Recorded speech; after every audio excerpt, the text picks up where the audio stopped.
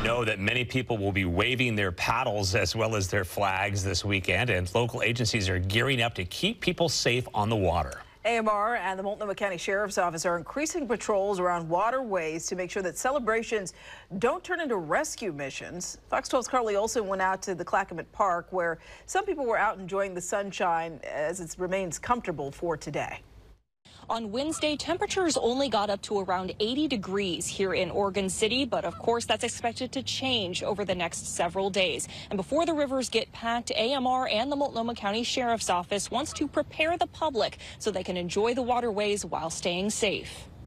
Definitely enjoying that sunshine. Anna Kendig visited the Willamette River with her daughter on Wednesday. Good job. A pastime brought on by the heat and by tradition. We're part native, so water is very important to us culturally and traditionally. As an Oregonian, I am very thankful for this sun. She'll join the crowds expected to get in the water during the 4th of July and the weekend heat wave. I'm seeing a big uptick in rentals and classes and tours right now. A surge that Alder Creek Kayak and Canoe is already starting to observe for some outdoor enthusiasts, but for others. But we've also had some people concerned about the heat and canceling or changing their reservations, being mindful of their own personal needs. AMR is increasing its lifeguard presence at High Rocks and Glen Otto Parks from 2 to 4 over the next several days, preparing for some of those natural elements they know might catch people off guard. Even though it's going to be really hot outside, the water still is in 65 to 68 degrees right now. So one of the things when you jump into that is your body goes into like a cold water shock.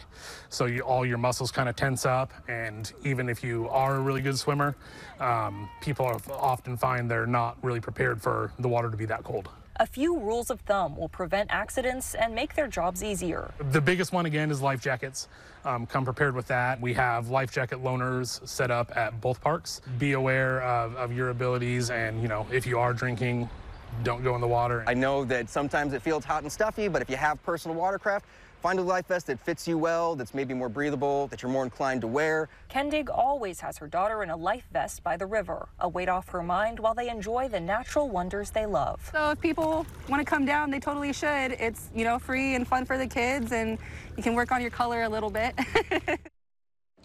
The Multnomah County Sheriff's Office tells me they expect to increase their boat patrols up to 3 boats on the Willamette River during the 4th of July celebrations. They expect to maintain those levels of boat patrols throughout the heat wave and also add patrols on the Columbia River. Reporting in Oregon City, Carly Olson, Fox 12.